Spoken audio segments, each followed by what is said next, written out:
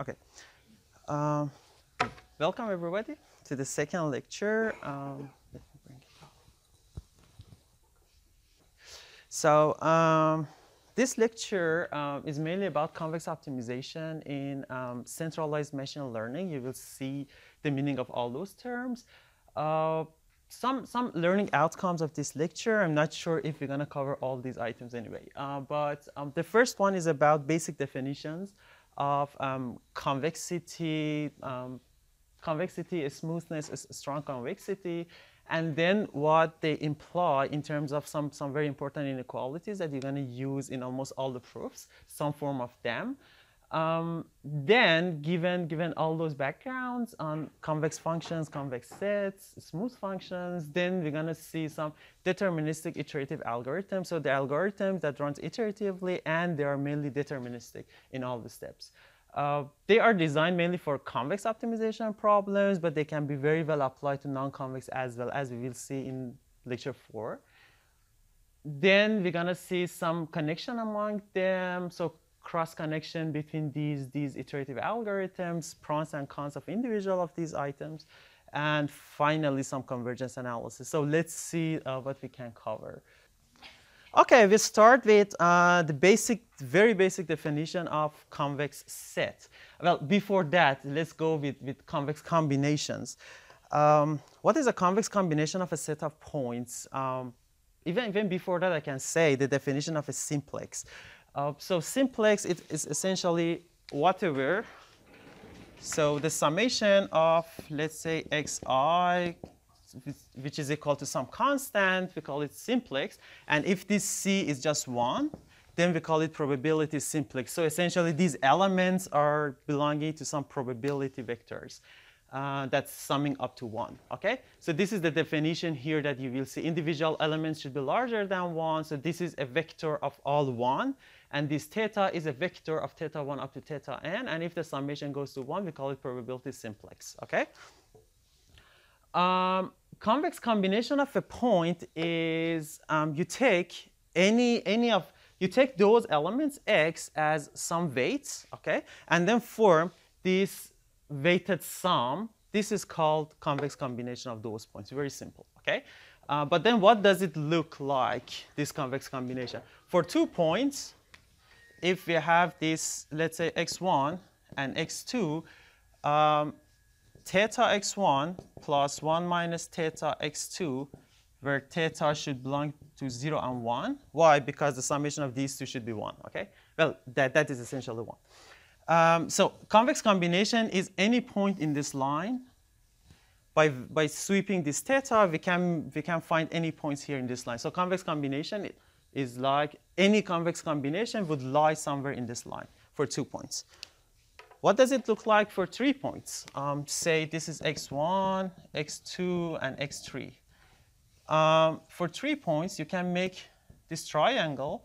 And you can make any points here by sweeping this theta 1, theta 2, and theta 3. For example, if you want to make the outcome, so what's the outcome? The outcome is theta 1 x1 plus theta 2 x2 plus theta 3 x3. Okay? If you set theta 1 equal to 1 and 2 and 3 equal to 0, then you will end up to this point. And then you can change these over a probability simplex to find any point here inside this triangle. Okay. So this is essentially convex combinations. Conic combination is, we're going to need these definitions later on. So conic combination is similar to convex combination when you drop these lying on a probability simplex. That's it. So you will allow this theta 1 and theta 2 to be any positive number. Okay? Then it's going to look like something like that for any theta 1 and theta 2. And definitely, this 0 would be inside the set of all conic combinations by setting theta 1 and theta 2 equal to 0. Then you're going to cover this coordinate. Convex hull is actually what I described right here. So it's the set of all convex combination. You are just changing those theta as you can. The only constraint that you have is this probability simplex. So you're going to change this theta, and the set of all those points that we call convex combination. The set of all those points are called convex hull. So for these 2 points, convex hull is just this line. For 3 points, it's like this. And then in a general case of n points in 2 dimensions, of course, you can imagine that for more than 2 dimensions. But for 2 dimensions, it's going to look like that. OK. Convex cone is similar to convex hull. It's just the set of all conic combinations of the points. OK. But then a set is convex if, so for example, if you pick any 2 points, OK, and then take any convex combination of these 2, it should lie in the same set. So definitely this is a convex set, and this is a standard example for non-convex set, where all the points lying in this red line are not in the set. OK. So by this definition, can we say that convex hull is convex? Well, drop that convex things, but can we say that convex hull is convex? Well, by definition, it is, right? Because this is definition of all potential convex combinations of any 2 points here. Well, actually, it's more than any 2 points. So now if we just restrict ourselves to just 2 points, then any convex combination of those 2 points should belong in the convex hull. So then convex hull is a convex set anyway. Some norms that are extremely useful. So some general definition of the norms. Norm 2, or Euclidean norm, called also Euclidean ball, with radius r, with radius r and centered at some xc, can be like this. So all the points whose distance in terms of norm 2 is smaller, whose distance with xc is smaller than r. Okay? So what does it look like? It looks like this. So you have xc, and any points whose distance in terms of norm 2 is smaller. Well, this is not a circle, but it should be a circle. Then all the points here is this Euclidean norm or Euclidean ball. You can always show, and it's very easy actually to show, that this definition is equivalent to this definition. So the main thing is that here you're saying that this is the center and this is a normalized vector, and then showing the direction, and this is the magnitude of that direction. So from this center, you pick some direction, and the magnitude of this direction, so the norm of this direction can be just r, and just sweep this. So all the points that are going to be swept up to radius r will be inside that set. Okay? And then the set of all those points are called Euclidean ball. Norm cone is something like that. For a general norm, we can define the set of x and r that satisfies this inequality. Okay? Then, okay, ellipsoid. We're going to need this definition later on, especially in Newton methods. So ellipsoids are the set of points that satisfy this constraint, but the main difference between this one and this one is that here we can just, we don't need to be this guy here, let's say R1, and this one R2. R1 and R2, they don't need to be identical. So we can have something like that. We can change the geometry a little bit. Still, we are in the convex regime, so it's a convex set. But we can change this R1 and R2 by changing the eigenvalues of this P1, this P. Why is it important? Because it might be, just imagine that these two R1 and R2 that I depicted here, these R1 and R2 are, say, two different parameters, or two different parameters, and you have different importance of different parameters. So you want to form some weighted sum of the loss, and then the way that you can put these weights is through that P vector. And if you want to have identical weights, then you can just replace this P with some I matrix. So essentially, there is no priority in any of those parameters, and you will end up to Euclidean norm. Okay? So just to give you some intel. Okay, convexity. Now some more definitions of convexity, now convex functions. Convex function, let me use the other board now. I can write over here. That's perfect. Okay. Convex function, the main definition of convex function is if you pick any 2 points x1 and x2, and if you form any convex combination of these 2 points, okay, for changing theta, so this is theta x1 plus 1 minus theta x2, okay, then the points evaluated here should be always larger than the actual function point evaluated at the same point. So theta x1 plus 1 minus theta x2. Okay? If that's true for all theta and all x1 and x2 of the function, of the domain of the function, then we call it a convex function. Okay? You can always see that equivalently, instead of going with this definition, you can define something that I mentioned in the previous lecture called epigraph. Which is all the points above this function. And if the epigraph of the function, so the epigraph is a set of all those points, so definitely it's a set. And if this set is convex, which here you can see, we pick these 2 points, and any things within this line belongs to that set, right?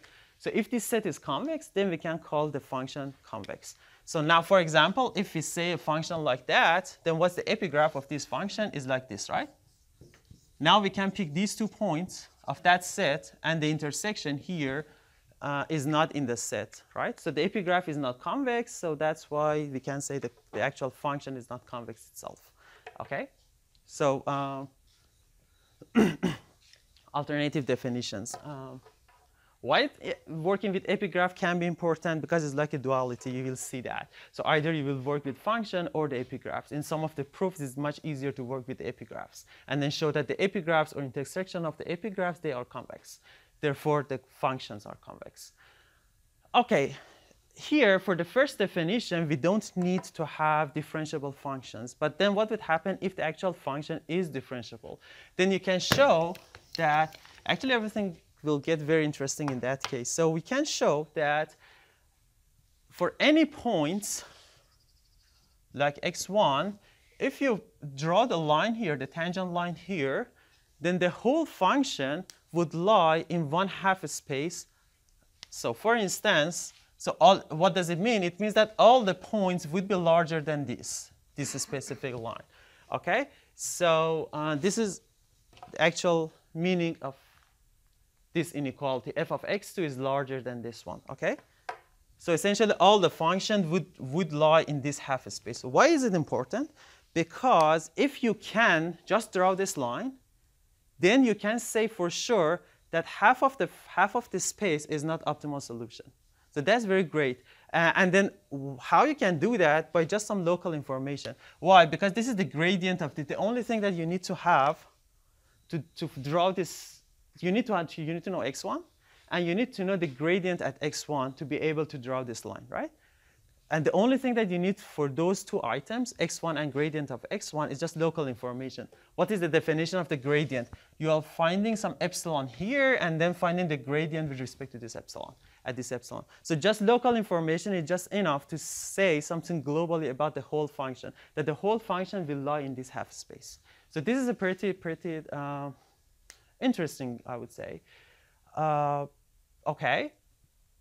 And then if the function is twice differentiable, then we can say something more. So in that case, we can say the Hessian, which is defined like this. So the function is twice differentiable, then the Hessian exists. Then we can say that the Hessian is positive semi-definite.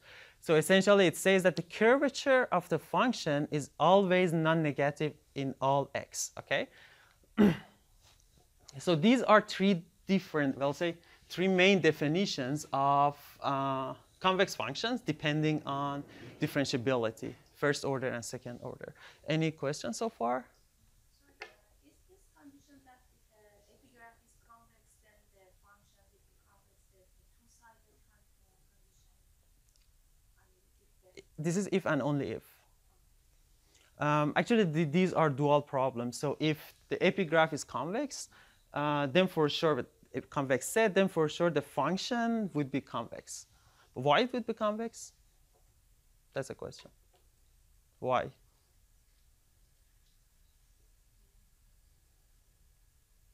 You can just form this definition. Why? Because it's a convex set, right? So for all the points belonging to that epigraph, we should have this property for all the points. So we shouldn't actually have this property, we should have this property. let me see. We should have this. We should have this property. So for all the points, here I can show that for all the points, if you draw some line, then that line should remain in that, right? So now if we draw this line and then we want to see if this function is convex or not, right? So just pick these 2 points for any points belonging to that. Those points are in the boundary of that set anyway, right? Because this is the definition of epigraph. So for any 2 points, the intersection, any points within should remain in the inside, right? So by definition of being in boundary, that point should be larger than this point, right? So then you are satisfying this inequality here. So this is just basic definition. And you can go from this to epigraph definition as well. So this is if and only if. OK, some examples. Just one thing that I wanted to deliver with these examples is that in most of the cases, just to be honest, you cannot use those definitions to check the convexity of the function. Well, you can use always, but it's not good. For instance, if you want to see, just show me that norm P, in general P, is convex. Norm 10. Definitely, you cannot find the derivative of that. It's just very messy. So then you're going to need some other, not definitions, some other techniques that preserve convexity. So the whole thing is that I would really suggest to check Boyd's book. There are lots of examples there. But then there are some very basic operations that if you apply on a convex function, those operations preserve convexity.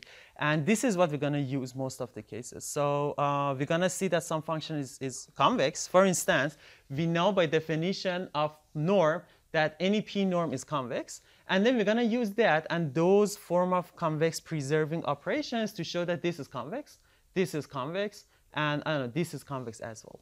So the only thing that we need to show, if we want just to directly show that this is convex, it's going to be very hard. But then starting from that and using those convex preserving operations, then that's very easy to show that this is convex or that one is convex. Okay. So we just go to some of those examples. But before that, let's draw this P norm. Do you know how P norm would look like in general for some P? Let me use this board. We will see the importance of the norm, but later on in gradient descent algorithm and steepest descent algorithm. But to give you some flavor of that, what does it look like for P equal to 1?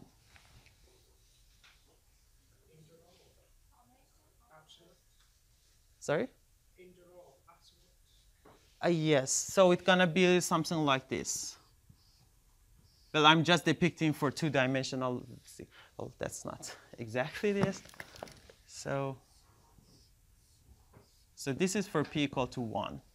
What is for P equal to 2? Then it's going to look like something like a circle, right? What is for P equal to half, to 1.5?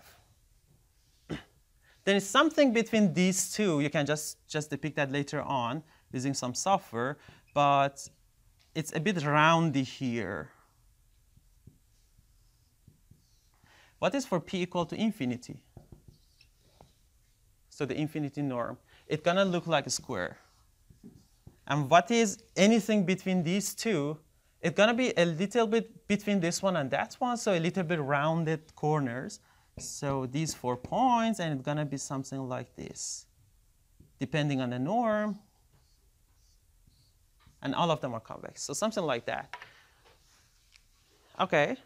Just remember the shape of these norms. This is pretty important. OK? But then you can show that for all P, the norm P is convex. OK. What happens if we say P equal to half? Go ahead. Don't worry. OK, yeah. It will come inside a triangle. Yes, but is it convex? No. Is it norm? Yeah, it's norm, right? It's not norm. Because by definition of the norm, it should be convex. And for P half, it's not convex. So exactly. So what he said is that for 0 norm is like this. And for half norm is, well, this is not norm, but then say, generalize the definition for P half, then it's going to look like something like that. Okay, so this one. So this is not convex. But just be careful that this is not norm for half, because it's not convex. Okay? But it's called pseudo-norm, all those sort of things. Quadratic function, you will see a lot of that, especially in empirical risk minimization and all over machine learning, you will see that, where you have some form of loss functions that somehow penalizes the difference between some labels or some values, real values, and your prediction. And then the way that you penalize that is by some quadratic objective function, okay? So in general, it's going to look like something like that for some symmetric matrix A. So this is clearly a quadratic function of x. And then if you take the second derivative of that, it's 2a. So it's convex if and only if A is positive semi-definite. So PSD. That's very easy. What would happen if A is not PSD? So there is a one negative eigenvalue for A. Then what would happen? How hard is to solve this optimization problem? Let's say minimize this one, just this one, subject to x greater than 0, for instance, whatever like that.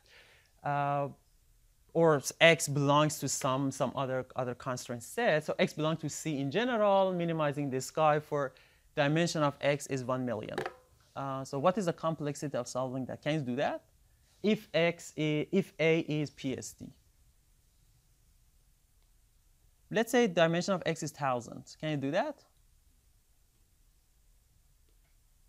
So this is, we will see later that this is called quadratic programming, and it's quite efficient, quite fast to solve. So for 1,000, I would say just half a second or even less than that. You will not even notice the time that you're going to take to solve this, and then it's just implemented in all programming softwares.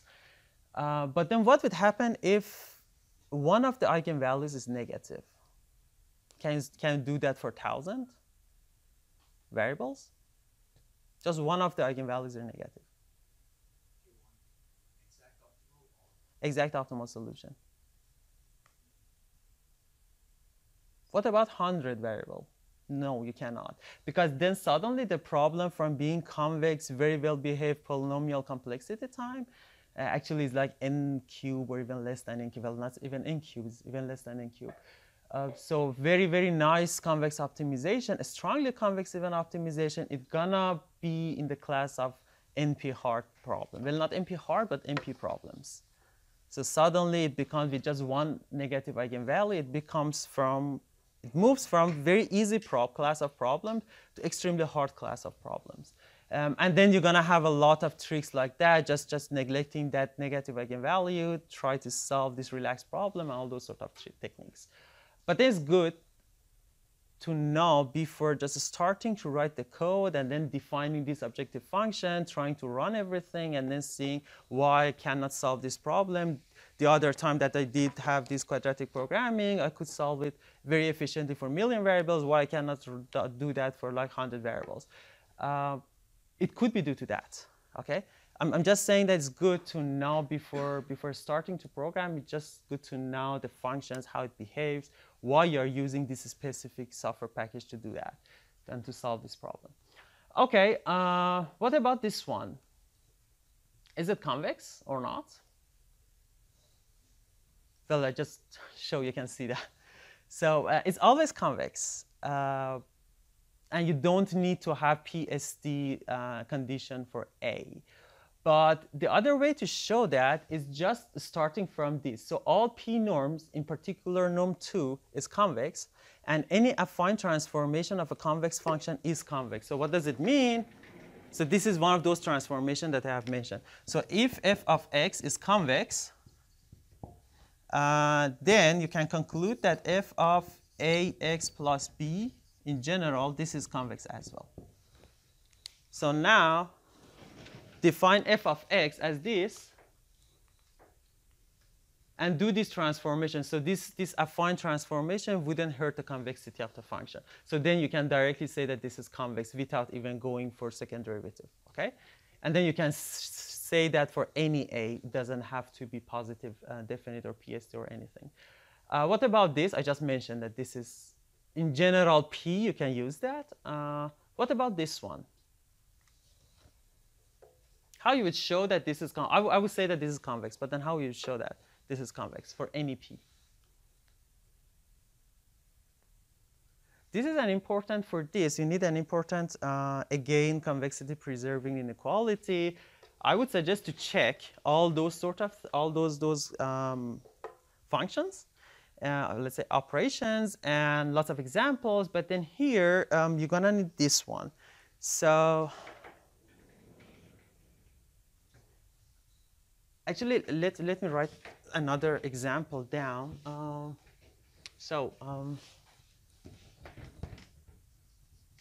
Max over x belong to some convex set, well, it doesn't have to be convex anyway, of y transpose x minus f of x, and then call it f of y.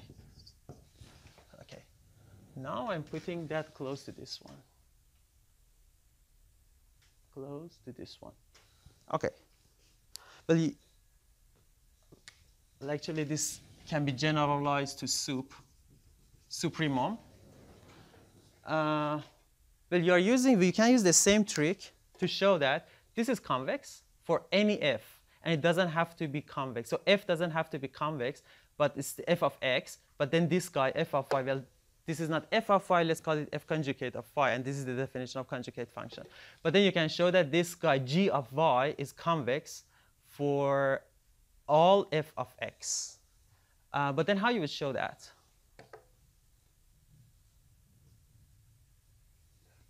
Okay, think about that.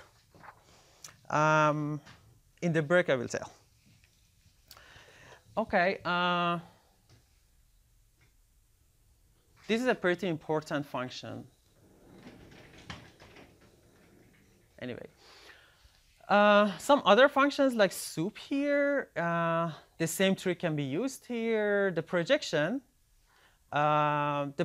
essentially, the meaning of that is if you are limited to say that all x should belong to some feasibility set C, and if due to any reasons your iterative algorithm finds some other point outside that feasibility region, then the easiest way or the most natural things that you would do is just to project that one by some norm to the closest point within the set, right? So this is called projection with the general norm, but usually people use norm 2 here. But so this is the definition. So find within that set the point that has the minimal distance with respect to x. So let me see. This is like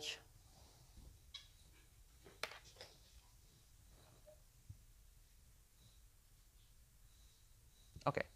Now it's much easier. So let's say that this is your set C, and the point is here.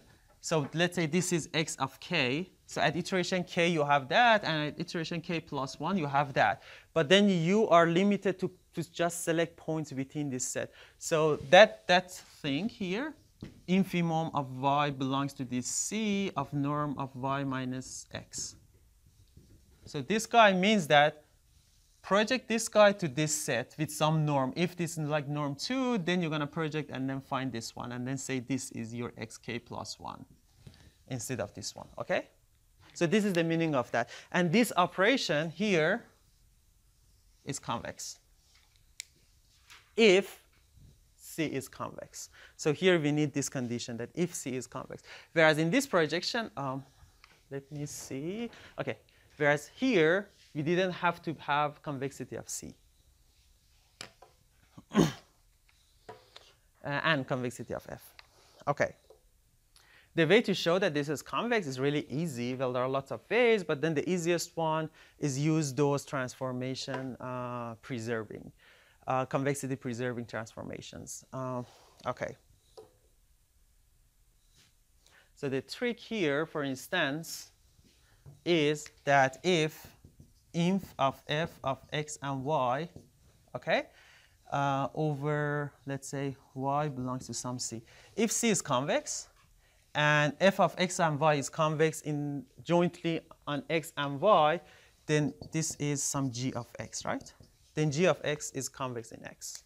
So this is the thing. So here you just need to have convexity here, which you do have in terms of x and y, and then you need to have convexity of set C. Then this infimum over f is convex. Again, I'm being extremely fast here because there are lots of things to cover here. As I mentioned, convex optimization is something that you need to know.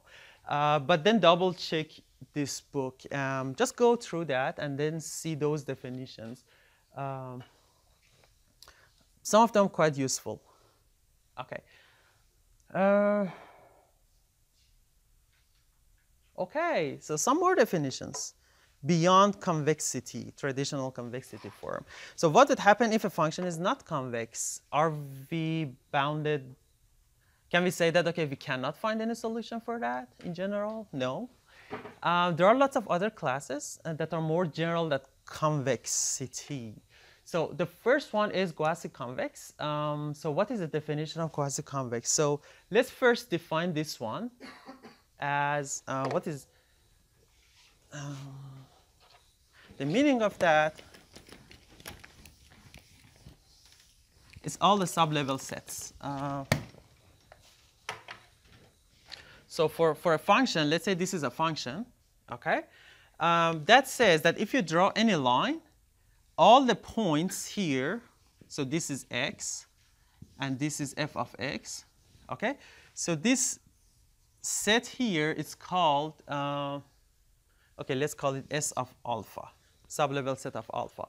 So for any alpha here, f of x is smaller than alpha.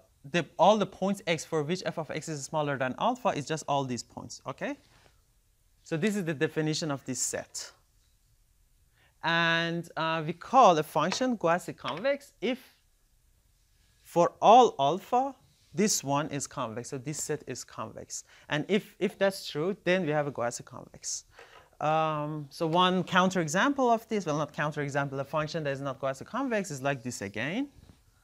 Okay, and then if you draw these sub-level sets, then the sub-level set's going to be like this and that, the union of these two. And then this is not a convex. Why? Because you can pick one point here and then one point here, and then this point here for some theta, this point is not in that set, right? So this is not a convex set. Therefore, this function is not quasi-convex. But then one other function that is quasi-convex is like this. Well, that should be a straight line. So something like that.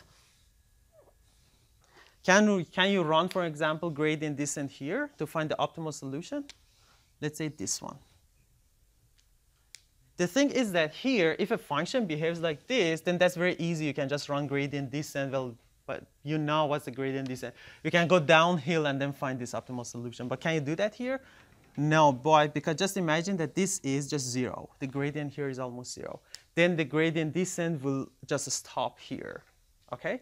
But then if the function is quasi-convex, so this is a quasi-convex function, then what you can do is that you can run bisection. And that's very simple. So bisection essentially says that pick 2 points, usually the domain of the function, and then just check the intermediate point. And if the intermediate point is smaller, then either go with this section or this section and do this bisection again and again and again. And then you can converge. You can easily show that you can converge with bisection. Okay. So these set of class of functions, they are not, and then you can always show that a convex function is quasi-convex as well. So here you may not be able to run gradient descent, for instance, but you can run bisection search and easily solve these class of problems. Okay, this is an equal definition of this. So these two are identical, okay? And this is actually the basics of running this bisection search. That's why we can do that. Okay. Another generalization of a convexity is log convexity and log concavity. This is essentially a log concave function is a function whose log is convex. So if you take a log of f, so f is not concave, but log of f is concave. So this is very easy log concave function. Why is it important? Because most of the probability densities are actually log concave. So if you do need to optimize something over some probability densities, say probability of something being smaller than something. In wireless communication, probability of bit error is smaller than something. Then that function usually is log concave. And then you can maximize that, OK? So for example, probability of SNR being larger than something, the link quality is larger than something, the probability of some classification error or some classification accuracy is larger than something, then all of them are usually log concave for almost all densities. So then you can easily optimize them. Okay, you just need to take a log transformation and then that's it. Now you will be in the convex optimization regime. Okay, so this is just one example here. And then the last things that we are not covering in this course at all, but actually we are not covering any of them in this course, but just to let you know that these are some other generalization of convex function. The last one is majorization and Shor convexity, which somehow generalizes the definition of convexity. Instead of being convex on set of points, this is a convexity over sequence. So you want to see that if the function, so this is the definition, well, there is a definition for majorization, but then if we say that this sequence majorizes the other one, so there is a definition for this. But then if we say that this is majorizes that one, essentially, let's say this is bigger than that one. Well, bigger is not a good term. The right term is majorization. Then with Shor convexity, we can say that the function evaluated at that sequence would be larger than the function evaluated at the other sequence. And there are lots of examples here. For example, for entropy, in most cases, we can show that they are Shor convex. And then we can do minimization over them or maximization over them anyway. OK. So around the last slides on these general definitions, again, we are super fast on these definitions. So that's OK if you can't get all of those points, which is OK because then you need to return to the slides and then double check everything, Google some of those terms. This is a standard form of a constraint optimization problem. And in this general form, we can have these specific examples. These are very specific class of optimization problems for which there are some very efficient solvers. And as we will see later on in the next slide, actually, most of those solvers are actually calling same solver. So it's not like we have one solver for this and one solver for that. They are all transforming to the same solver and then calling that solver. So this is a general form of optimization, convex optimization in our case. We call it a linear program if, well, not 2M, if the affine objective, if the objective is affine, so affine is ax plus b for some constant b and constant a. So some affine function over some affine f and affine h. So these are called, as you can see, inequality constraint and equality constraints. Okay. So the set of affine inequality and affine equality is called a polyhedron, and polyhedron is like this. It's like drawing some lines. Okay, and if it is open, then we don't have this equality. So if we don't have equality, it means that all the points should be in the intersection of all those lines. So it's all the points here is called polyhedron. And if we have, so that's going to be an open one. And if we have this equality, it means that there are some of them also that we should be in some of those lines. And it could be closed as well. Of course, it depends on this one here that we do have equality or not. But then if we do have equality here, then it's going to be a closed polyhedron. So what does it mean? It means that, for example, optimizing a linear function, which is C transpose X, over this constraint. So this is the meaning. So in this case, what is the optimal solution? It's like this. OK? Well, that's very easy to find because it's like 2-dimensional. You don't need to magic solvers. But just imagine that we want to run this over 1 million variables. Then definitely you cannot visualize. OK, that's the whole idea of having some solvers, because otherwise you can just draw everything and then find the optimal solution. Quadratic program is, the objective is quadratic over again, affine set of constraints. So affine f, let's say for sake of simplicity, linear f and linear h, okay? Quadratically constrained quadratic programming is QCQP, is if this is quadratic and these guys are quadratic as well. And then, of course, you can see that if it is quadratic, for instance here, if this is quadratic, then you can just put some constant in the quadratic term to 0, then you will end up to a linear or affine inequalities. So then you can see that this quadratic constraint quadratic programming is a generalization of this. So if you have any solver for that, then that solver can work with this as well, okay? That's very easy to see. Second order cone programming would look like that. So a linear function, a linear objective over a cone. And SDP, semi-definite programming, is optimization problem of this form, where you have a linear function over some positive or non-negative or negative, depending on the situation, usually non-negative, matrix, okay? So these are general form. We are not talking about them so much later on because most of the optimization problems that we will see in large scale optimization problem, especially, they are unconstrained optimization problem. So usually you don't have these guys. But then the thing is that even if you do have them, then there is something called Lagrangian duality, where you can just move them to the objective functions and then find a lower bound on the optimal solution. So there is a way to make constraint optimization problem, unconstrained optimization problem, and say something about the optimal solution, okay? But it's always important that you know that there are these class of optimization problems, a lot of variations of them as well. But then this generally shows the class of optimization problem, at least these guys, and don't worry about these geometric things. So linear program, quadratic program, second order cone program, SDP and CP and GFP, and cone programming. So this essentially says that LP is a subset of QP, and it's very easy to see why, because in QP you have a quadratic term here, and just set that quadratic term to 0, then you're going to end up to some linear objective. So whatever solver you have, so if you have a solver for quadratic programming, that solver can solve LP. That's why that if you want to build up some solver, you really don't build anything for linear program. You just build something for quadratic programming, plus add some additional line to make sure that this linear programming is transformed to the quadratic programming definitions.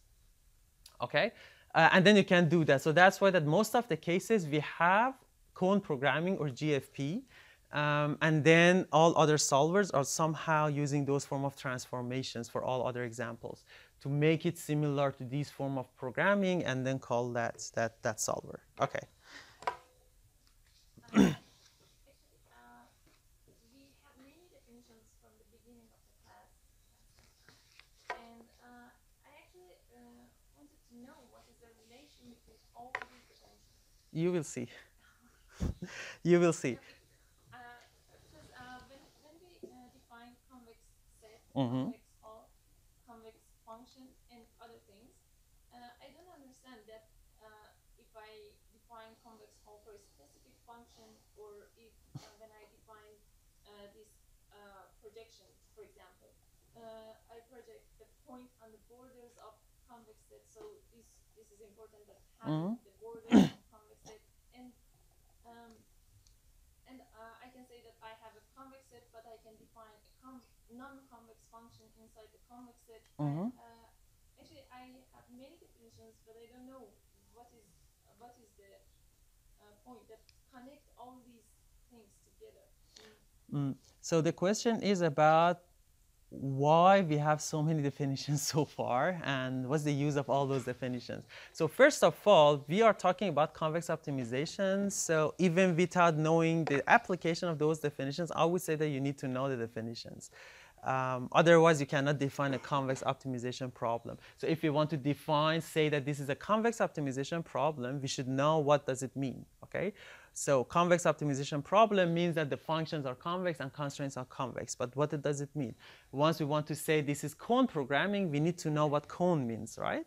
And we need those definitions for cones and cone combination of the points and conic set and convex hull, those things, conic hull, so all those sort of things, we just need to know them, the definitions, just to be concrete.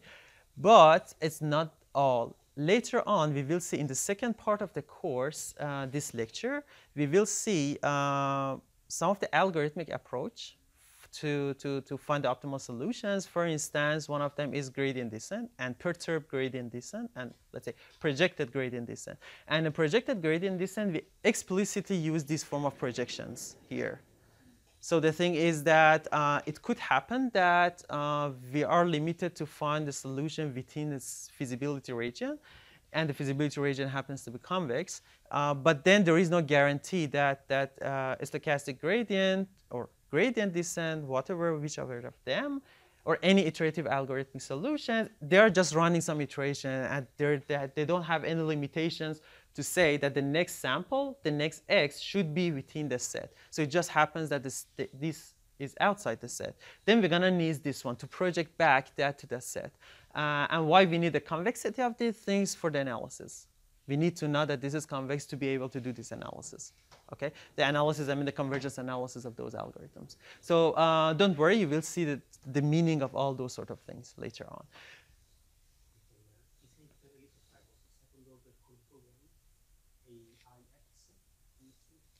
Mm-hmm. Yes? AI doesn't have to be x. We can have x there, but I'm not sure if we do need, because here we do have x anyway. Conic. Yes, yes. Yes, it should be x here. Otherwise, it just doesn't make sense to have AI plus bi. Yeah, that's right. And now, of course, we cannot do this summation. Yeah, there is things here, and then this m here as well. Okay, so we are a bit behind the schedule. So I guess that this duality is the last thing, is these definitions. Okay, so what is duality? Pretty important things. So, okay. So define f star, well, there is a parenthesis here missing. Define f star as the optimal solution. So f of 0 evaluated at the minimizer of that function, okay? And define the Lagrange dual function. This is the definition, which is the infimum of this L function, which is f0 plus lambda I multiply. So if you look at this optimization problem, I'm just multiplying this guy here by some lambda and then putting that to the objective function, multiplying these guys with some other gamma and then putting them back to the objective function, okay? With some nu and then putting that back to the objective function. And then we call it Lagrange dual function, finding the infimum of this guy. It's very easy. Here you can see the lines, but it's very easy to show that the solution here, okay, is, so for all lambda and v, and nu, this guy g is always smaller than this f star. So what does it mean? It means that if you can, it just happens that you can easily solve this. Nobody will ask what is the value of lambda and nu. Nobody will ask. What, for any lambda and nu, if you can solve this very easily, then you have a lower bound. You have a lower bound on the objective function. Okay. Why is it important? We will see in the next slide. Okay. But just imagine that for some class of problems, it's really hard to solve the original problem, but it could be easier due to some reasons to solve the dual problem. Actually, we didn't define the dual problem, but this is the dual problem. Just imagine that we can find the solution for the dual problem. Then it somehow shows a lower bound and the best things that you could go if you were able to solve the original problem. Okay, and this is pretty important. Why? Because due to any reason you cannot solve the original problem, but you know that somehow the heuristic solution that you do have is close to the lower bound. So then you're just fine with that solution. You don't need to put so much other effort to find the optimal solution. Okay. Since we do have this inequality, so we know that this is always smaller than f star, let's try to maximize this guy to close this gap or make this gap smaller. So this is a dual problem, essentially. So finding lambda and nu with this constraint of lambda greater than 0, that this is called dual feasibility.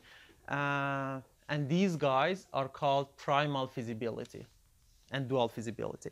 So subject to this lambda, try to close this gap or make the gap as close as possible. Why? Because It's just okay. We know that this is a lower bound of that, so find the best lower bound. Okay. And then we can show that if something called a strong duality holds, then we can say that this inequality will be equality. So that there is no something called duality gap. So duality gap with closer to 0. This one minus this one is called duality gap. Okay. Just to give a concrete example here is consider this. This is a linear programming, right? So this is a linear objective, linear inequality constraint, and linear equality constraint. So this is a primal. You can easily show that the dual of this optimization problem is like this one. And in this specific case, duality gap is 0. But don't worry about that. This is not the main idea. The main idea is that here, it could happen that A is tall, very tall matrix, okay?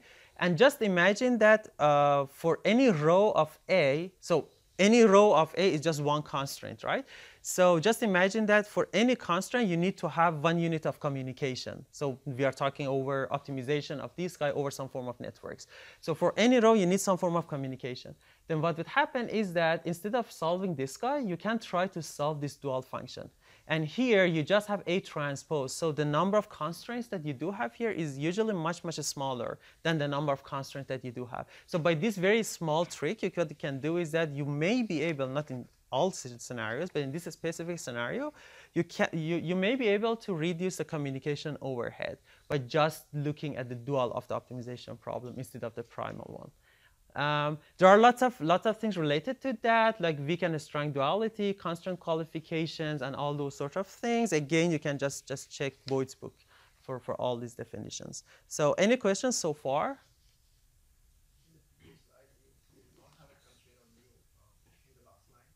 Here. Usually we don't need to have. We need that for something to have these thing holds and to have these KKT conditions and complementary slackness. Why we don't need that? Can you say? Because if the solution is primal feasible, then H is 0. Then it just doesn't matter what is new. Okay? This is the definition of a strong convexity. It essentially says that the function can be somehow lower bounded with this by some quadratic form. So what does it mean? If you remember the definition of, let me show it right here. Oh, we're gonna need this, I guess.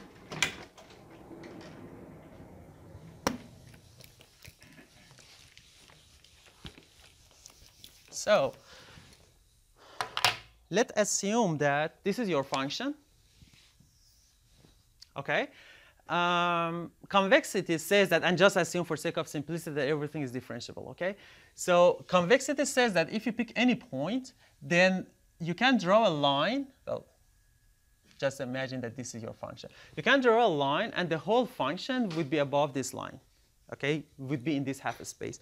What a strong convexity says, so this definition of convexity, a strong convexity says that now instead of drawing a line, you can be a little bit more ambitious and then draw a quadratic function here.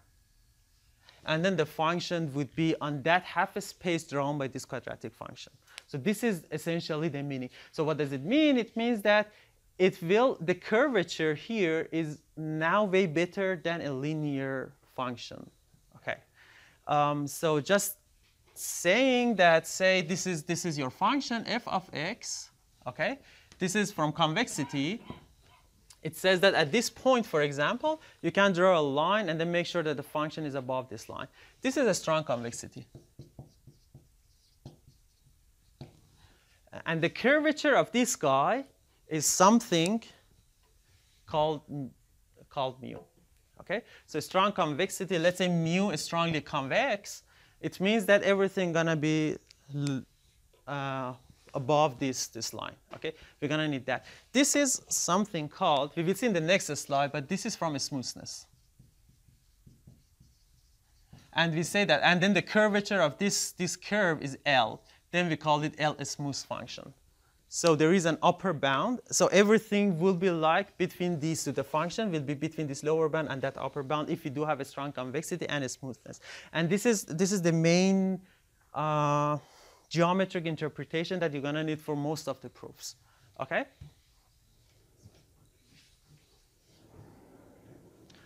So main intuition, as I mentioned, linear lower bound with convexity, quadratic lower bound, this one, with a strong convexity. This is global definition because you should have that for all x within the domain of the function, but you can define local strong convexity as well. We will see that in Newton methods, where all the functions are locally, they do have locally quadratic lower bound. Okay.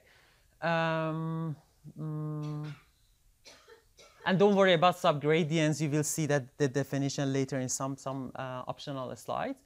It's just a generalization of the gradients. So whenever you have this one, you can just replace this. If the function is not differentiable, you can just replace that one with subgradients, and then everything would work. This is a bit generalization of the gradients, okay? Don't worry about that. Okay, the first part of homework 1 here. So these are, well, this is, okay, let's say 4, if the function is twice differentiable, we can say that 4 is equivalent to a minimum positive curvature, this guy, okay? What we could say with convexity is that there is a non-negative curvature because the lower bound is just a line.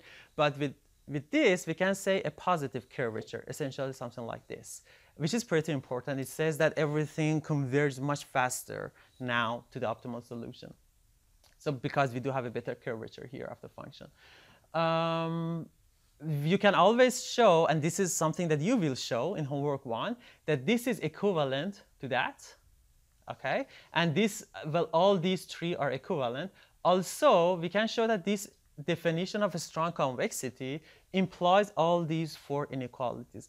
And all of them are pretty important, in particular the first one, actually. This is you will see in almost all the proofs. Also this one, well, all of them, you will see. This one, in particularly, if f is convex and r is strongly convex, then the summation is going to be strongly convex. The proof is just easy, just the definition of convex and a strong convex, and you can show that. But what is the implication? Just imagine that R is some form of regularization, a strongly convex regularization, like ridge regression, where you have norm 2 here, and some convex function f. That's enough. So just one of them should be strongly convex for the whole function to be strongly convex. And then that's it. Then the convergence rate that you can have is much, much better than the convergence that if you didn't have that strongly convex term. So very simple trick that you can use here.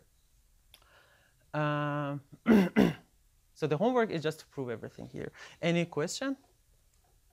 But nothing more to say here because you're going to prove. And finally, the final definition that we're going to need for the first part is a smoothness.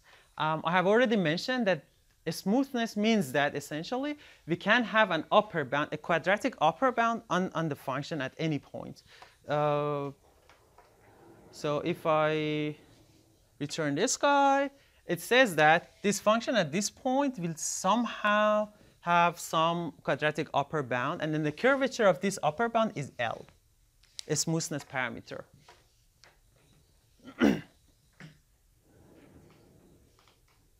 Okay.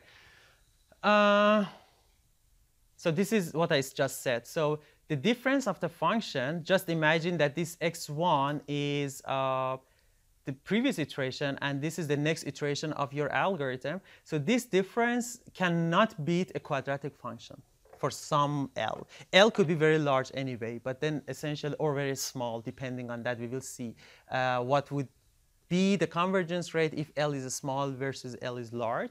We will see that, but then there is a quadratic upper bound on that change, okay?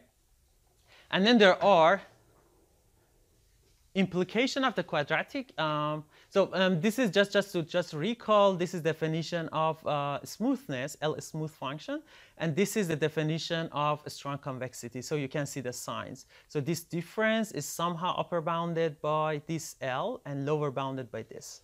Okay, just to give you a point-to-point comparison. And then these are the implications of a smoothness. These are pretty important one, especially the first one. You will see in almost all the proofs, and especially in the development of the Newton methods, you will see that we're going to use this one for smooth functions.